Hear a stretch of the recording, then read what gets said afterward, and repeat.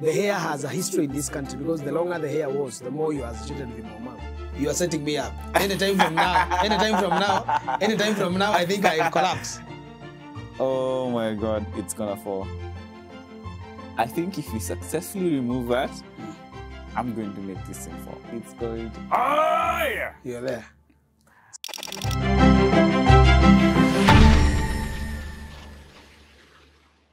Hello and welcome to Talking Heads. My name is Kimani Mbogo. This is where I bring on personalities who you care about and want to know some of their stories and want to know some of their what they do in the dark when you're not watching them, and you want to know if they can play Jenga, because I'll be having a Jenga here with me as we talk about current affairs, politics, social life and all of that. Now I have a special guest with me. He is probably the youngest person in government right now, as government has been traditionally for old people, but he has changed that.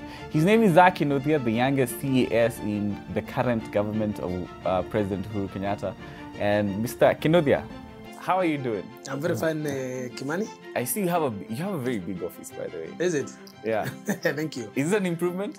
Well, it is, because it used to be smaller than you see it today. But I had to expand because of the demands of the office and also the dignitaries. Sometimes we host here just to look as government under the designation I am under. Did you always want to get into government, or is it something that just happened along the way? Because it looks like a typical government office. Is it? I have always wanted to lead. Government happens to offer one of the best infrastructures of nurturing leadership. I have always wanted to get into service of our people, right from the day I was in primary school, all the way to secondary, then university, then leaving university, following the path of leadership through politics. Okay, so for you, it's about leadership. It has been about giving service, which you can't unless you are a leader. And that happened best if you're in government, because government has resources and has infrastructure and has goodwill and mechanism to do it. So I always wanted to serve as a leader. In government or out of government has never been clear until now. So when you let me say? Anyway, I'll be testing your leadership skills and strategy, because we have a game here, Jenga. We'll be playing Jenga as we have this conversation. Let's talk about we'll talk about your journey. We'll talk about how you conquered university politics. And then you tell us a bit about your personal life. But I want to see if you know how to play Jenga. I've showed you a bit before we went on camera. So, for those of you who don't know how to play Jenga, by the way, these are just blocks. It's a game of strategy. You have to know where to pull out a block and where to put it. And you have to know where to put the next blocks that your opponent loses. So in this case, it's Zack against Kimani. And on Talking Heads, we'll be having more personalities come on. So let's see who's going to win on this one as we continue. So you want to go first? Well, let me start, because I have never played this game again. And thank you for introducing me to it. I've always seen you host people playing it, but I've never played it. I never knew I would be on the testing. Okay. And I appreciate. Although, if this is about strategy, I hope you're not going to condemn me if I fail today. No, we're not going to condemn you because it's your first time. Anyway, let's talk about university politics. Yes. You are the Secretary General of SONU when it was still being called SONU. How did you go about it? It's a very powerful organization in university, probably the most talked about, the most popular university student organization. How did you conquer university politics? What I would say is that first I was not the Secretary General. I was a chairman. Okay. The Secretary General perhaps stuck more in the minds of many young people because it was held by the first lady to ever have been Secretary General was a lady in my time called Edith Mwirigi.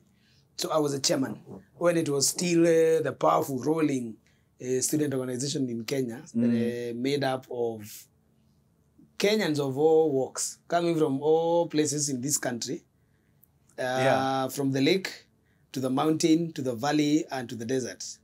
Those are the people I became their leader.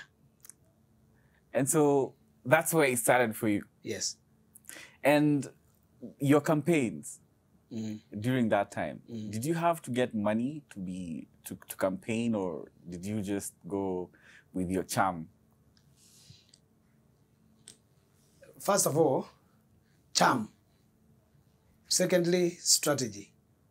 Then, thirdly, money. I see you're using strategy here because you're putting it at the center. Yes. But going forward, yes, you might need to put it on the side. It should be okay. So that it doesn't fall very fast. I've always been told that as a leader you need to be moderate.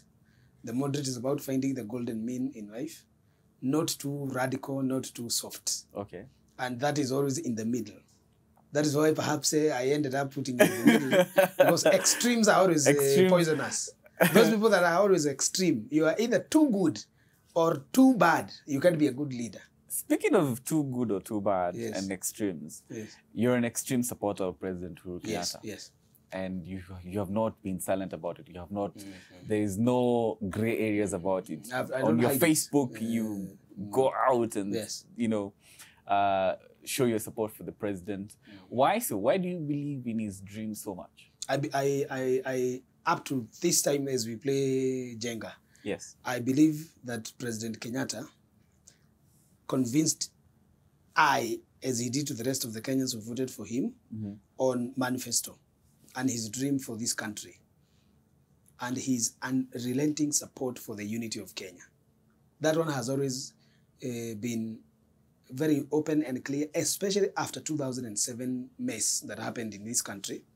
President Kenyatta has always shown passionate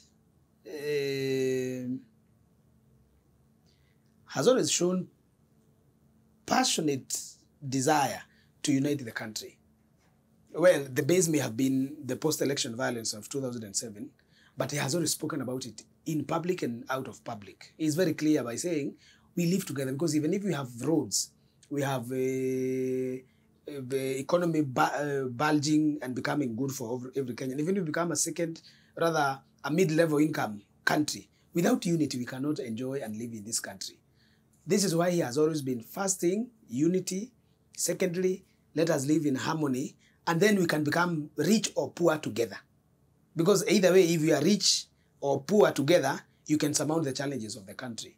If it is not, whatever wealth you can create as a country, it will always end up into naught. And good examples are in Libya.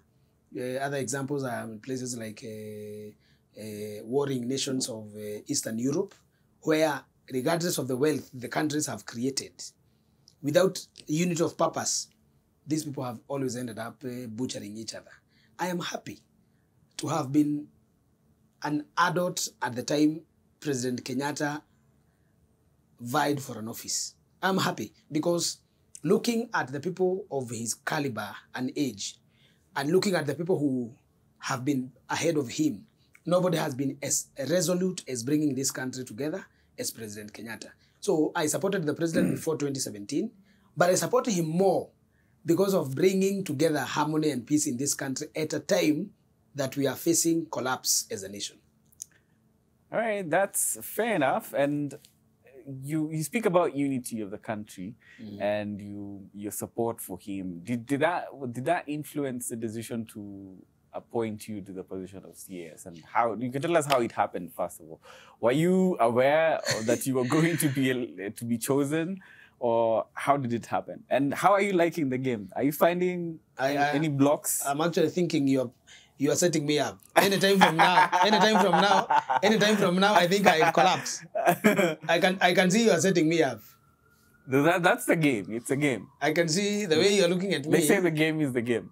The game is a game. Yeah. Well, let me say, Kimani Mbugua, I am not sure how the president appointed me.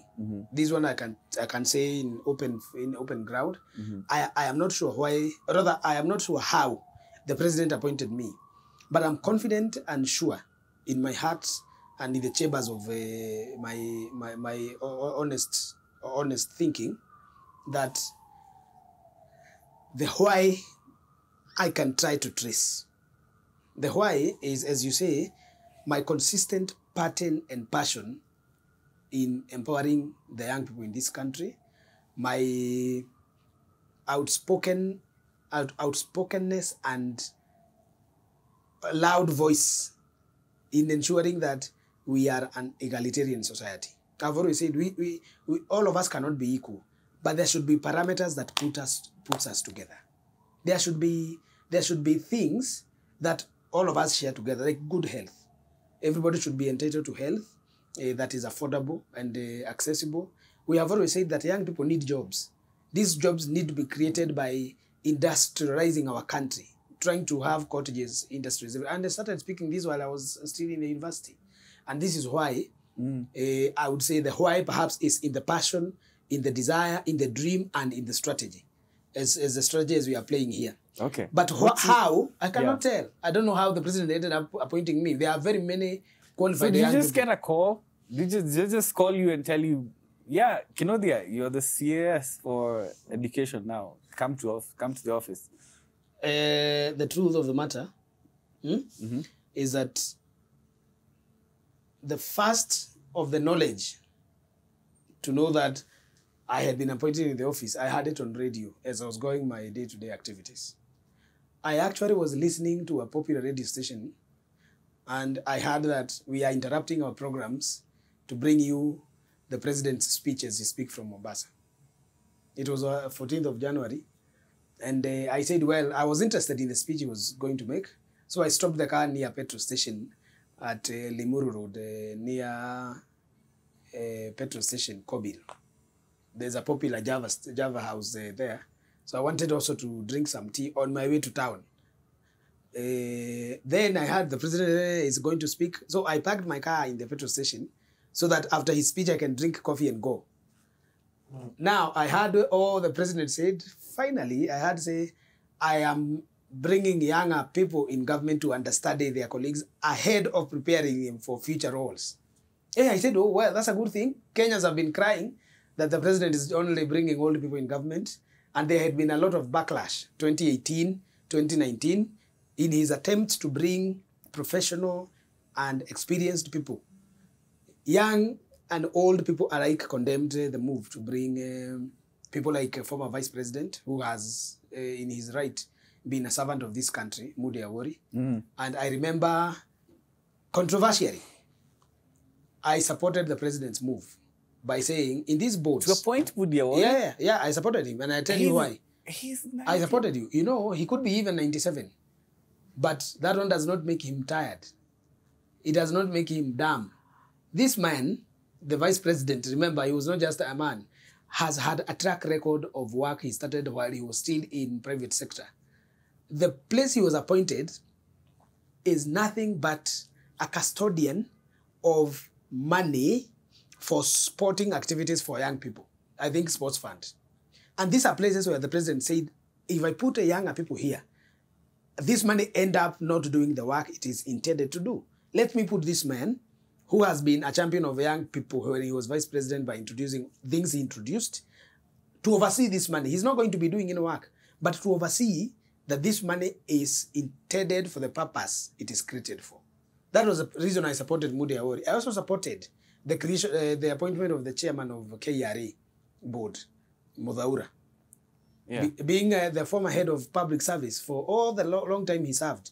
This man was going to steer the Revenue Allocation Authority on how to collect money for the sake of our country, for the sake of our increasing revenue for taxation. These are things I always supported by clear explanation. I didn't just say, oh, the president should appoint. No, I said, for the few men that the president has appointed, this is important. I also said, young people who have been appointed before us, and I mentioned them, including one of the latest CS who had been dropped from cabinet, were people who had let not just the country down, but their fellow youth. Others were running to make money. Others were running to have excessive show of power. Others were running to disrepute the name of youth by engaging in activities that do not glorify, our morality, our upbringing, and that brought our country into ridicule. If you remember, I will not mention names here, but I supported such acts for that purpose. So today, looking back, I was not. I would say my support was not just rational, but I was also very quick to condemn people who did not place our country as a country of destination for outsiders and also a hub of ambitions for our young people. Those are some of the things I would look back and say. So you're telling us that you never knew. You just had your name pop up on radio. Yeah, and that's the truth. I can't change the truth. That's the truth. I had it on radio. One day later, I saw myself added in a WhatsApp group to coordinate I, amongst many others who had been appointed on the next course of action. Yeah, I never knew it before, because if I had known it before, that very day, it was on Monday or Tuesday, 14th of January. That very day, I would have had been a man with very high spirits. But I remember I was very low spirited that day. Yeah, somehow I could not, I didn't feel the best. My wife had actually left me asleep. She had gone to do other things. She left me sleeping. And then I was going to meet somebody at Boulevard. On my way now. That's Boulevard, the Boulevard next Hotel. KBC. Yeah, that's why I was going to meet a friend of mine for lunch. Yeah. So my day was disorganized. I did not have the high spirit of a man who knew that good tidings were coming. So yeah, there is no lie, and I will not dare. I see you have a good strategy here. I don't know if that's gonna be possible to remove the. Okay, you have. Wow, Zack is gonna beat me at this, guys. He's gonna beat me at this. We only have one. This tower is so unstable. Wow. Don't worry. I know you are setting me up. Anytime from now, I'm going to fall. Let's see if I can find one in the middle. Zack. Wow. Here we go. So tell us about your first day in office. When you say you were added to a WhatsApp group after being appointed as CAS. By all of us who had been appointed that very day were added in a group to coordinate that this is what you need to do next, so that now you can. And one of the major issues was the coordination of swearing in. So you have seen that photo. Who was in charge? Yeah, I've seen a photo in your office of you being sworn in, at the Mombasa State House. Yes. That's why we were sworn in. Who was coordinating all of this exercise? Everybody who had been appointed in each ministry was handed over to the principal secretaries of that ministry, so that now they can coordinate them. So the WhatsApp group we added was a central coordinating group of the president's men. I actually had not met them, but they had the number. So they had you say, my name is Kimani Mbugwa. I have added you to this group because you need to be at this place and this place for the purpose of your appointment to be sworn in. You know, there are people you would not know. There are people I have never met since then. I just met them then. After the purpose was done, then the group was over. It was for coordination. Had it been before WhatsApp, I know it was phone call. It used to happen on letter or phone calls or letter or emails or whatever. But this time, because now, WhatsApp is better coordinating tool. Just add everybody here, make a singular communication. Instead of saying, Kimani Bogo, how are you? My name is Zack Kinuthia. I am calling you from the president's office because you have been appointed ABCD. Now prepare yourself for ABC. You know, it's tedious because you are calling Kimani Bogwa, then you call Zack Kinuthia and a barrage of other people. But on WhatsApp, it was one person who added all of us. It was actually only two of them in that group. The rest were all of us who had been appointed. And we were we 13? I think we were 13. 13. Nine. Nine appointees. Then two other people. So we are just 11. I don't even remember those two people. But one would later come to know was working with the president's delivery unit. Yeah, I don't remember the names. I could tell you. It is not a secret. So had you met the president before? Have you met the president before your appointment? Were you friends? Were you guys talking? I have met the president before, and I'll tell you where. Okay. I met the president. First time I met the president I was the chairman of SONO. And he came to the University of Nairobi Graduation Square to deliver, to launch Uwezo Fund. Kenyans who can remember would know that Uwezo Fund was the 6 billion shillings that were saved from avoiding a return to election in 2013. And they made a promise, as he was campaigning, that if you elect me one round, if you're able to achieve 30%, 50% plus one, if you are able to do that, we are going to save 6 billion. And he appealed to Kenyans. Then he told the young people, if this money is saved, 6 billion, I will have the money transferred to an account which will give young people and women empowerment. Oh, now women and Kenyans youth thought, oh, that's a good promise. We will vote for him one time. And that's what Kenyans did. They voted 50, you remember it was 50% plus, was it 0.9? No, 51% Yeah, 51%. plus 0.7. Yes. That's how he won, and we avoided a return to election. That money was the one that he came to launch in September the same year. He won the election in the University of Nairobi.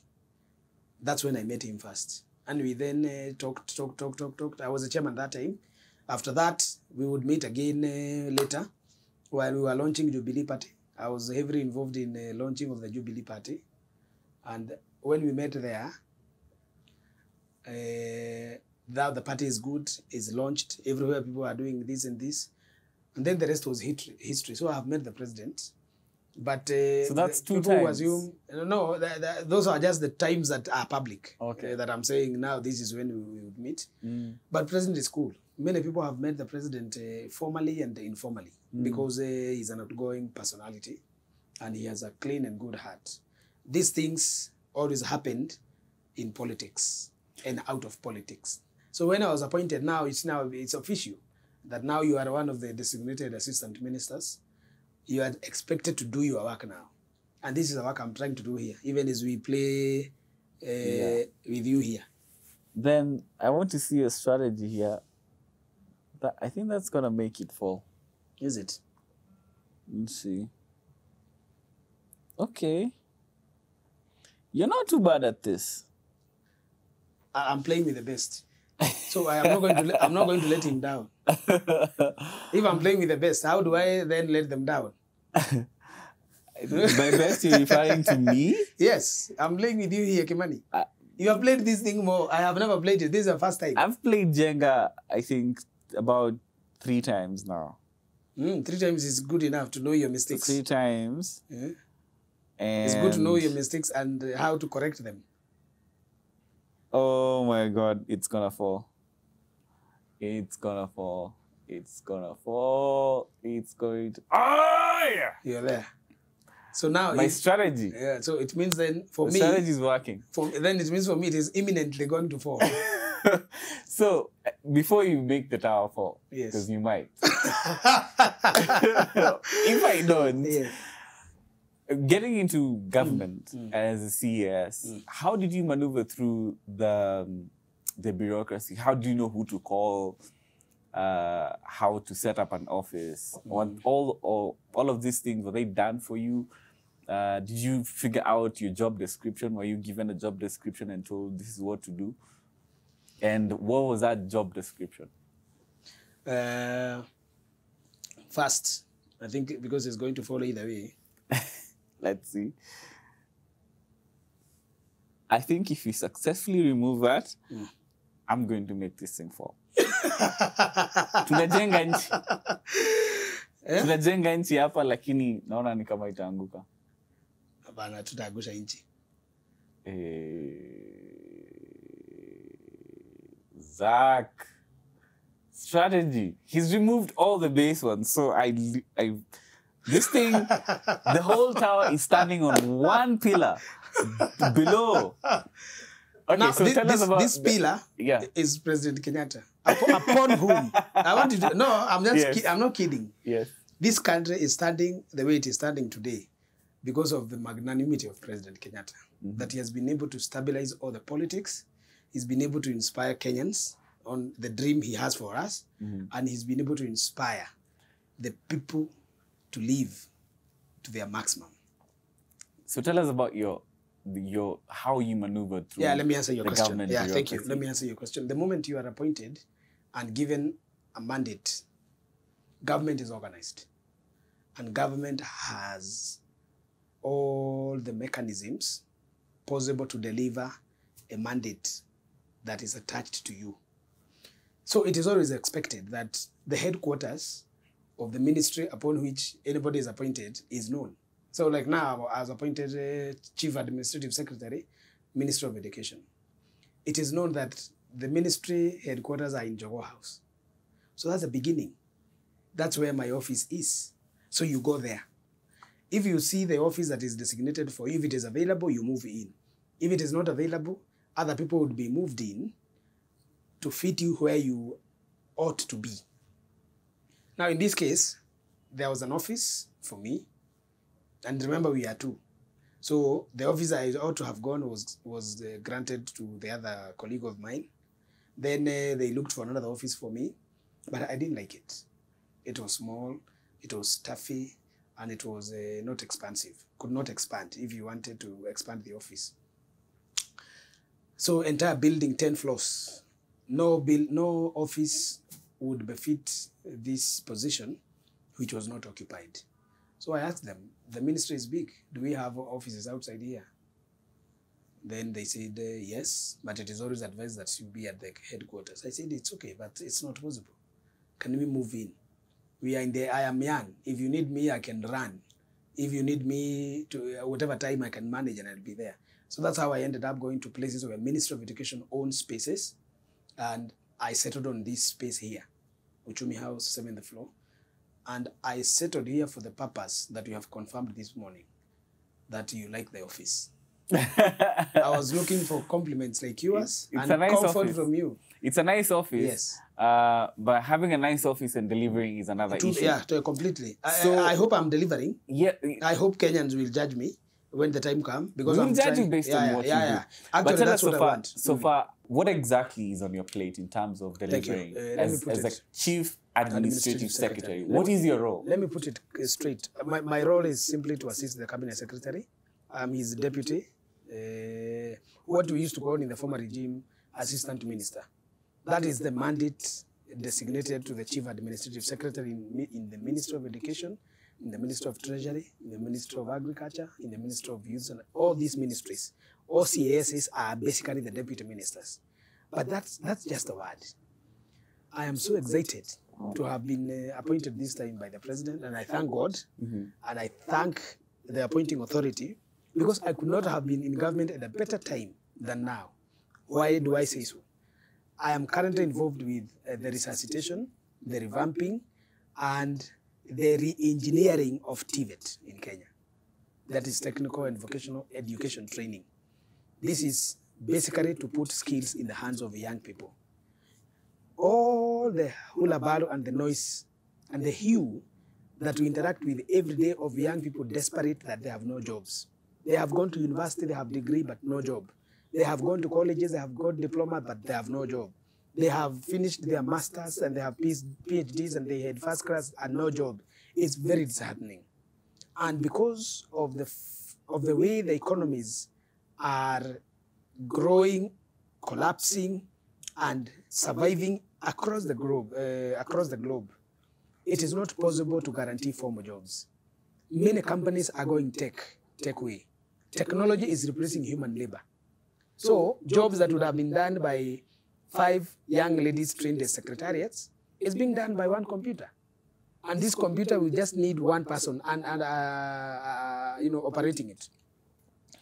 So, because it is not going to change anytime soon, and we cannot see it changing, we have decided to reconfigure the training of our young people.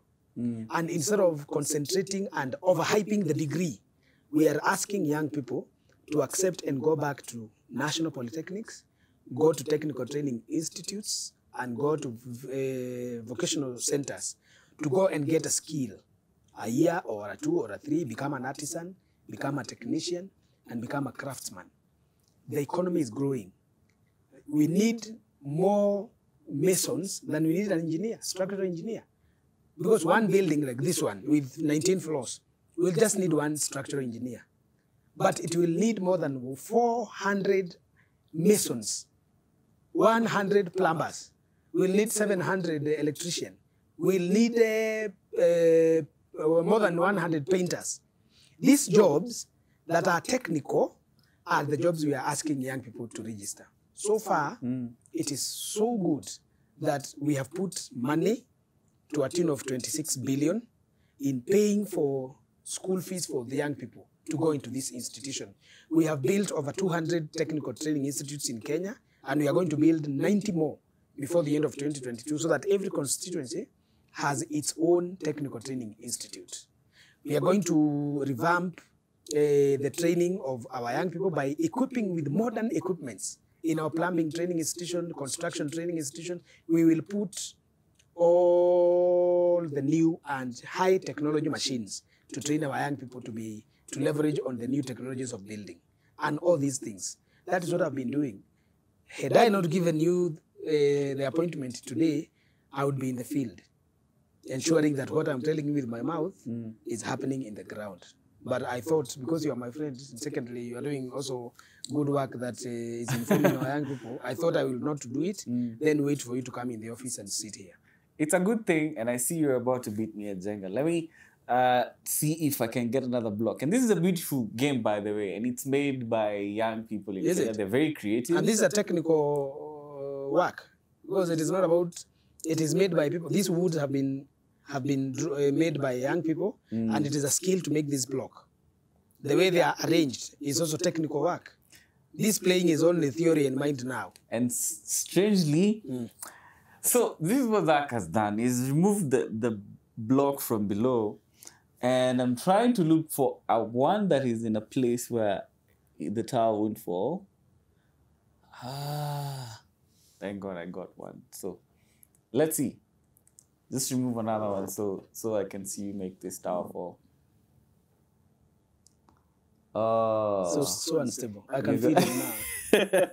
You're the one who removed the block below. I thought I was destabilizing your base. Okay, let's see. So you have to calculate your moves. Yes. And you have to check on the blocks and see secretly surveil the blocks to see if there's one that you can remove. This thing, you have beaten me now. Don't lose yet. Oh, he found one. But don't be too sure. Don't be too sure. Wait, yeah, you can stand. Oh, is it allowed? Yeah.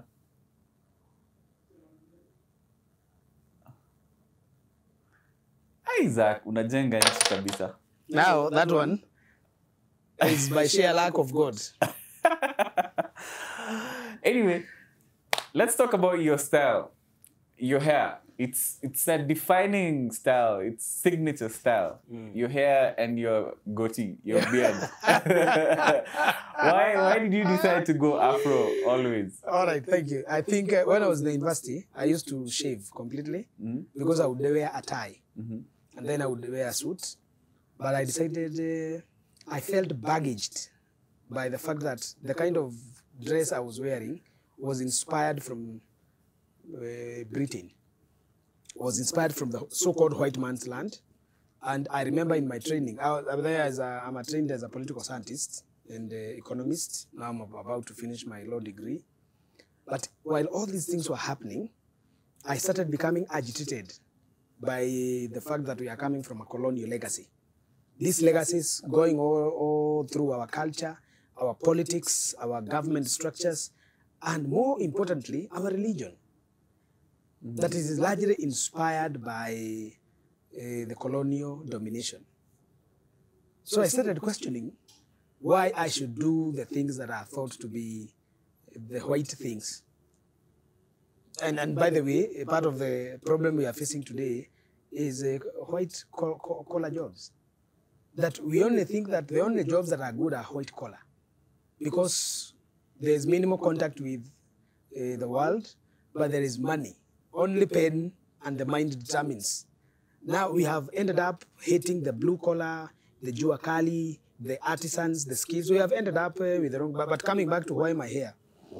I started looking back to the founders of this country, like Mzee Jomo Kenyatta, Julius Nyerere, looking at Nelson Mandela, looking at Mzee of Ghana, Kwame Nkrumah, Patrice Lumumba of DRC Congo, studying all these founders of Africa, the Pan-Africanists. I realized one of the things they always held in high regard was the way they dressed. They could not accept to be held down by the white man in the form of a dressing. Later in life, when they became presidents, sometimes they would wear a tie. But you could tell this was for official meetings only.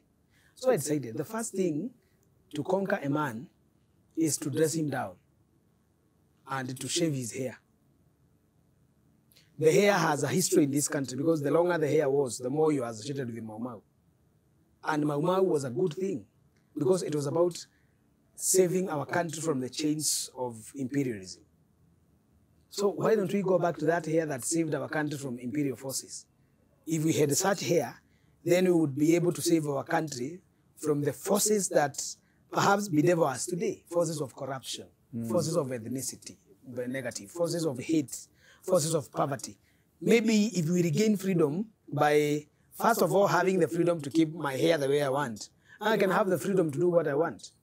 So that basically that's why I kept my hair, to regain my identity as an African and a son of the mountain, to feel that the way I am is the way I am is the way I like it. It is not you liking me, it is me liking myself, including the way I dress. I rarely do suits. And I rarely, why do you hate suits so much? The last time I wore a tie was out of coercion. And I have never been back to it. I'll not be in the coming days. I will not be in a tie. I can tell you, the day you see me in a tie, you know I have been coerced by forces stronger than I to have the tie. Okay?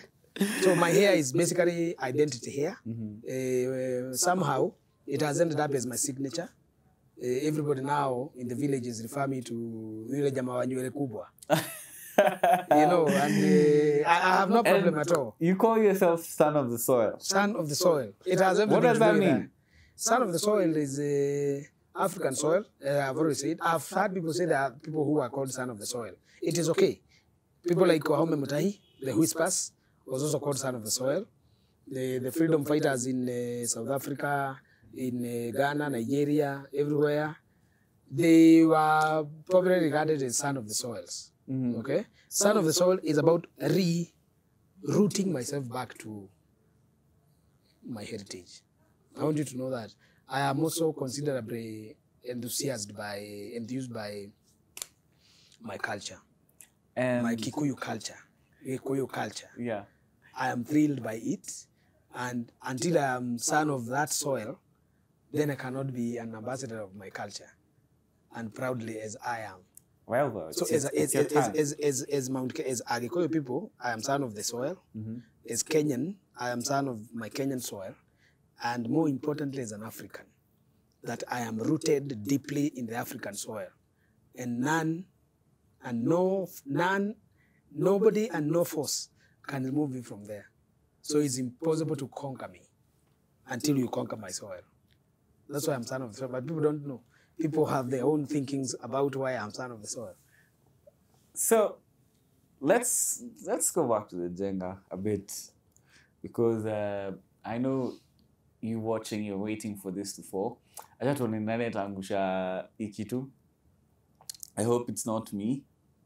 Oh, he found one. He found a block. So basically the rules of the game, if you make the tower fall, you lose. And Zack is doing very well. You're doing very well for a first timer in this game. Is it? Thank you. Don't say there was a colleague of mine who dropped the block. Ha! Oh, I found one too. This is an involving game. Yeah, I love it. It is. There's a lot of mind here. Yeah, there's strategy and you have to be your concentration has to be top notch here. Because you have to find the right blocks to to remove. So has a president ever been mad at you for something you said? The answer to that question? Because I saw in an interview you said that part of your work is also advising the president. Yes. So as an advisor to the president, has he ever called you and told you, Zack, this is not the way to go? Well, it's a good question, because I would say he has never called me to say it is not the way it should be done. He's never reprimanded me. But on whether he has ever been mad or angry about my sentiment, I would answer and say, not one time that I knew. If he has, I never got to know. Because I assure you, if the president would be angry at me, that would be akin to death sentence. The feeling, I mean, I'm not talking about death, but I'm saying it would be a vote of no confidence. If what you say could anger your appointing authority and the president of the nation, the head of the state, that could be as good as a condemnation. But the president is not easily angered by sentiments, because he allows people to speak, unless what you are speaking is expressly out of order. He rarely take offense by the speaking from his servants. Wow. Yeah. I think you're gonna beat me at this game. I have a feeling. No, I don't believe I've already given you. I have a feeling. Is it? I've given you the It leeway. seems like I'm running out of blocks. I've given you the leeway. Anyway, as a young person, tell us, have you ever made any investment decisions that you have regretted before?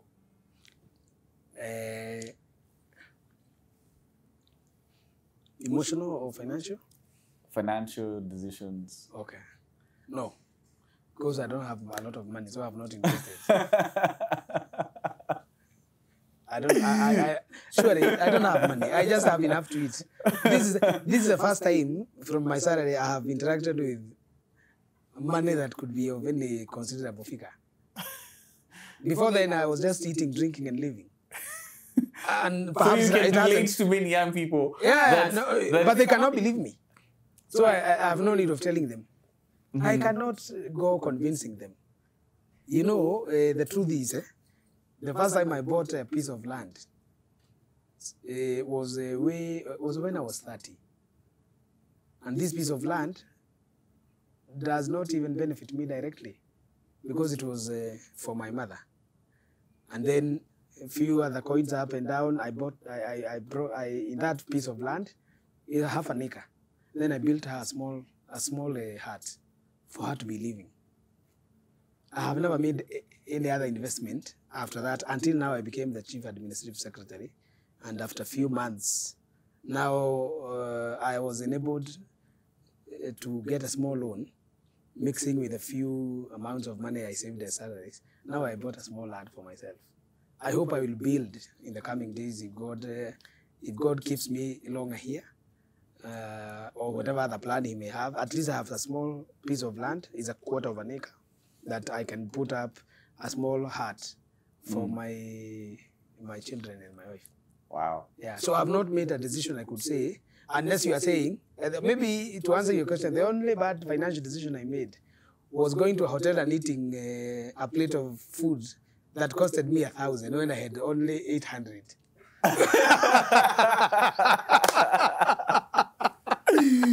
So what did you do? I have a good time. And you talked your way out of it? Yeah, I talked my way out. Yeah, but let me tell you guys, I know Zack. Zack can talk his way out of anything. So what did you tell? Did you talk to the manager? I told them the truth. I told them to sentence me as they would wish. But this was not out of malice. I was just ambitious as far as my stomach is concerned. But I've never made, surely the young people watching us here and those who are ahead of us, I'm happy I never made such decision, but it's because I had no money. If I had money, perhaps I would have made this stupid decision by now. But I didn't have money. It takes you to have money to make a bad decision. Yeah. Yeah. So that's I like that answer. It's very honest of you. So let's see. Okay. This thing is so unstable. It is so unstable. So tell us about your mom.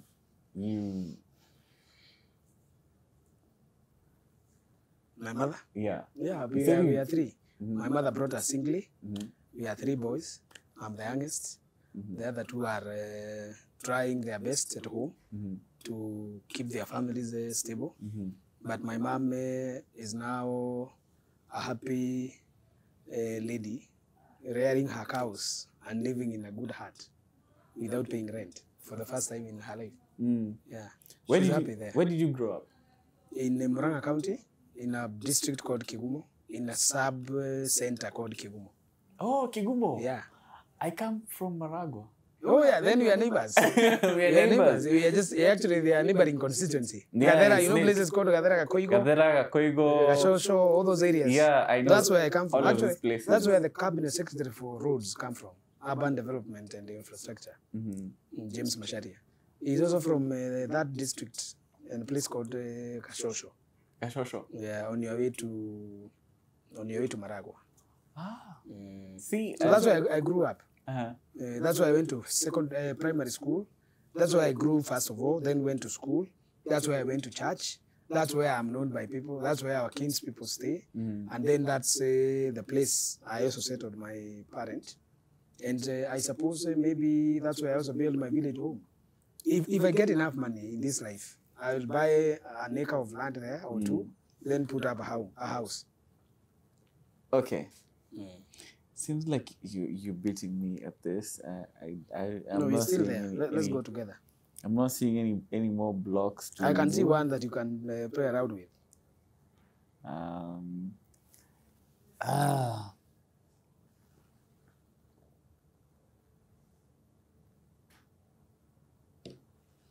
Good.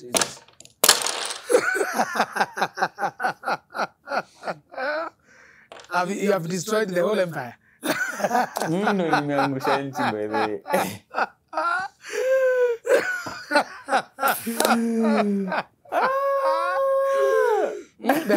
house of cards have crumbled. The house of blocks. The house of blocks has crumbled.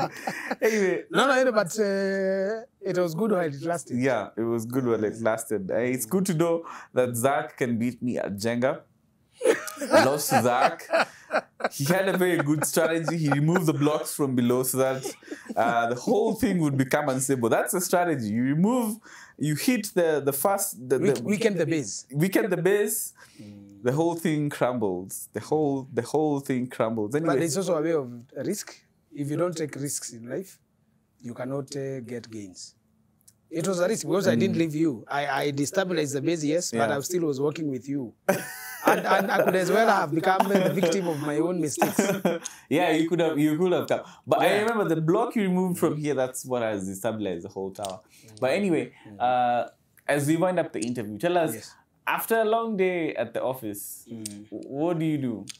Two things. Okay, post-corona, rather pre-corona and now corona times. Within corona times, after office, home, because there are no hotels to go, there are no meetings to meet people, there are no activities after work, there are no meetings. I mean, so you just do Zoom meetings, class, whatever. What I did before corona, and I was appointed before corona 2 months, then corona came after 2 months. After work, I used to go to school because I'm pursuing degree in law from the University of Nairobi, and I was supposed to finish this year. However, I will not be able to finish. Nobody is going to finish anything this year. Yeah. As far as academy is concerned. And that's how I spent my time after that. But before I was appointed also, because my life did not change drastically in terms of the way I organize my time. First of all, I don't drink alcohol. I'm a teetotaler. That means I don't have much time for social drinking.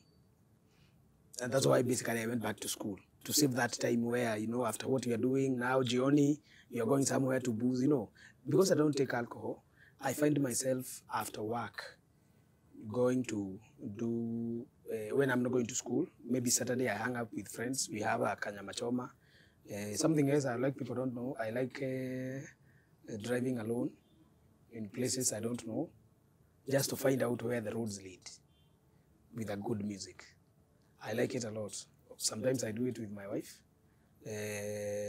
We go around road trips. I've made road trips to several places in this country because you just need a full tank and a good engine. Then you can go where you want and enjoy that way. So on Saturdays and Sunday, most of the time I would spend my time with friends, sometimes with family, and also reading a book. I can drive into a place I don't know, park the car, and then put it off, open the panes, pull them down, and then start reading for 2, 3, or 4 hours. After that, I'm good to go back home. That's how I spend my time after class.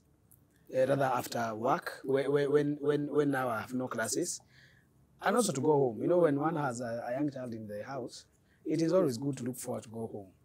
You go engage them, because I know a day will come when I don't have much time for, family. So when I have time for it now, I invest heavily, so that when I'll be absent, I have some stock that they can eat from. There's a question I wanted to ask you.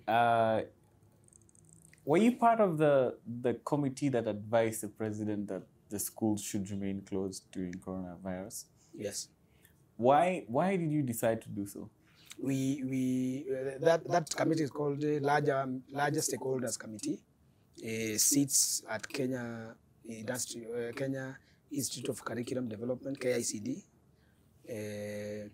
And we sat this Monday to review the decision to close down completely until January. We are meeting again on Monday to make dates of reopening, because we think we may reopen before the end of the year. The reason we made those decisions then were based by advice from the Minister of Health projections that coronavirus is going to be at the peak around the end of August, beginning of September. And it would be unwise then to take children to school when the disease is at its best. That would expose them, but more importantly, because children are symptomatic, that would expose their parents, that would expose their teachers, that would expose our elderly. And we foresaw a situation where the entire system of our elderly people would collapse and kill them. So we advised the closing of institution indefinitely until the end of the year, or upon the review advised by changing behavior of coronavirus. Now coronavirus is changing the behavior. That's why we have also reconsidered our move, because we are not static. That committee is led by the president himself, and when he's not available, he delegates that to the cabinet secretary for education, and then he has been our chair along all this ride. And I hope on Monday we'll give a substantive decision. Kenyans should be eager. Monday we'll be meeting to give a decision. Okay. Thank you so much, Zack, for coming on the show. And thank you so much for playing Jenga with me, although I've lost to Zack on this one. No, we can do a rematch. We'll do a rematch on the next show, by the way. Thank you so much for watching. Thank you so much for watching Talking Heads. My name is Kimani Mbogwa. We'll see you again here on Kenyans.co.ke for more personalities. Tell us who you want us to bring. Tell us on the comment section, who do you want to see play Jenga? See if they can beat me at Jenga. Thank you so much for watching. We'll see you again next time.